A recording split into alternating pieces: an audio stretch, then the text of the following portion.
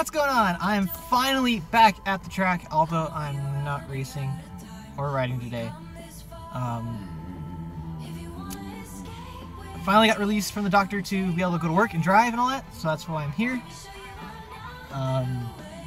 Still got a couple more physical therapy sessions to go. Actually made a lot of progress, which is good.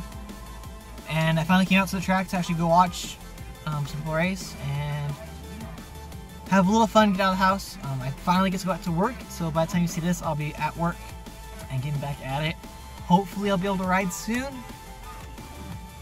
I just want to make a little update video, tell you what's going on. Not much else. I'm excited to go back to work and be able to get back at things and slowly get better and get back to riding soon, hopefully. There are a couple races coming up that I want to try to get to and do, so who knows? But just want to make a little update video, say hi to y'all. I've got spam cards now, so if you want one of those and you see me, just ask. I'll be happy to give them out. Yeah, other than that, not much else going on. Just happy to be able to go back and go to work and do all that fun stuff. Still have a couple of video ideas that I want to do that I've been working on.